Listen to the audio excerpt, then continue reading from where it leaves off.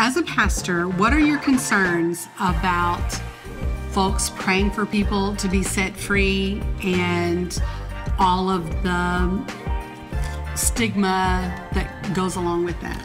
Well, I think that was my only problem, especially in the beginning, because as I've said in earlier things we've done, that in the 70s, I got interested in it, but immediately that thing ran into a ditch.